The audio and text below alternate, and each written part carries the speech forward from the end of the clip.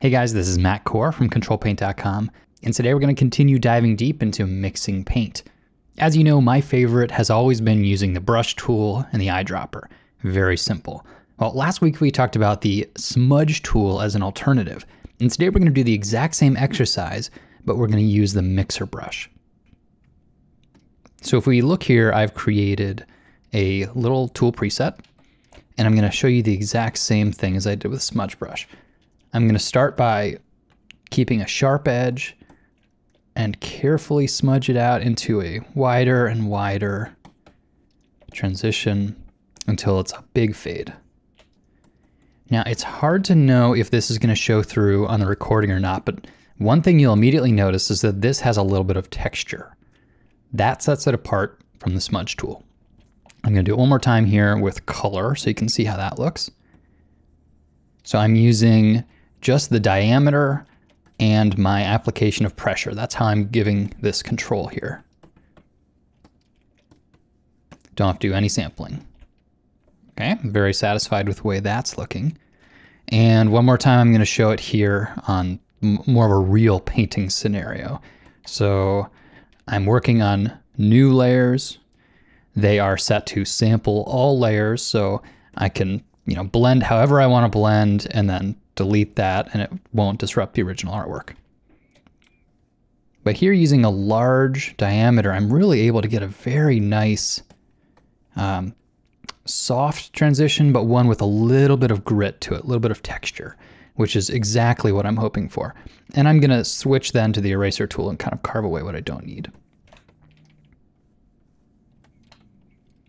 And I think before I showed using kind of the soft edge shadow that transitioned into the tight edge shadow, you can see just how quick and easy that is using the mixer brush.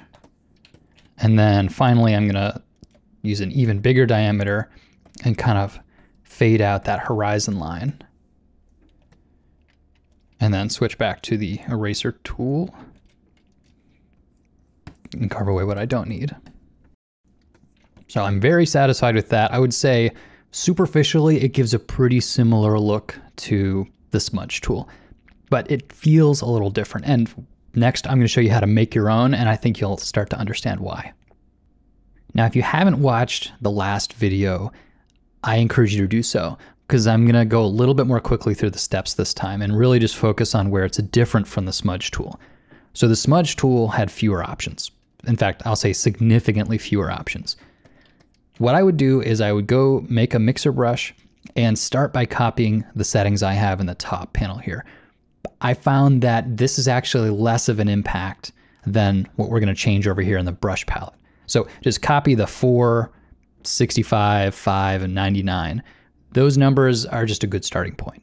Also note that I have sample all layers checked, and I have the clean after each stroke checked. So it should be a little solid gray thing there. Okay, with all that said, you'll notice here in the brush palette that we have texture.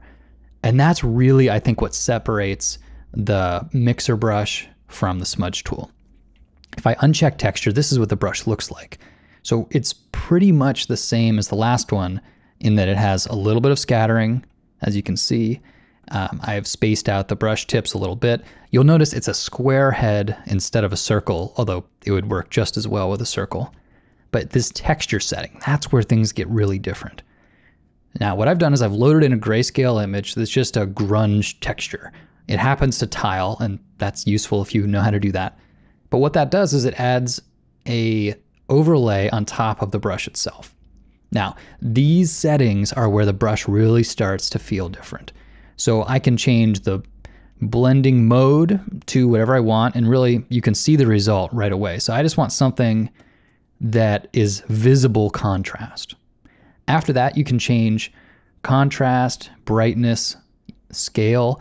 All of these things are taking that source image you gave it and then are sort of modifying it. So you don't actually have to modify the source image itself. So let's see how this changes things. I'm on a new layer and I'm on sample all layers.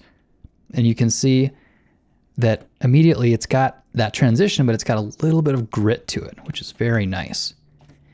Now, if I blow out the contrast, so it's very high contrast. It's really hard to blend. You can see a little bit showing up there, but I'm pressing really hard and it feels like it's not doing much.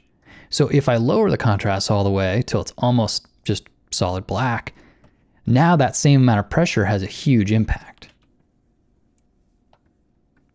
So just the contrast of the image itself without changing any of the other settings really has a big impact on the way this feels. But just like before, what I'm going to be doing is just balancing a variety of factors, mainly here in the texture tab, to get it feeling the way I want. The general rule of thumb I found is that the lower the contrast, the more responsive the brush is going to feel, and it'll feel a little easier to control. If you're getting visible jagged edges like I am here, that's generally a spacing issue, so I'm going to lower my spacing a little bit. But mainly, the feel comes from this texture tab. So based on the image you load in and the various settings you do here, you're going to end up with a brush that just starts feeling good. Don't expect it to happen immediately, but you'll get there eventually. And when you do, this is when you just make a new tool preset. I'm going to call this one Mixer 2. And then you can just switch to that tool without worrying about losing any of these settings. So if I wanted to, switch to a brush and then immediately back to that mixer, the tool presets are really nice for that. Now, I know this was a lot of information, so you might want to watch this video a couple times, but definitely spend a week with this. Just like you did last week with the smudge tool, this has its own unique feel, and it's not going to feel natural right at first. In the next video, I'm going to compare all 3 blending methods and kind of give a demonstration. So that will be most beneficial to you if you've spent some time with these first. So get out there, make some mixer brushes, and thanks for coming to the site, guys.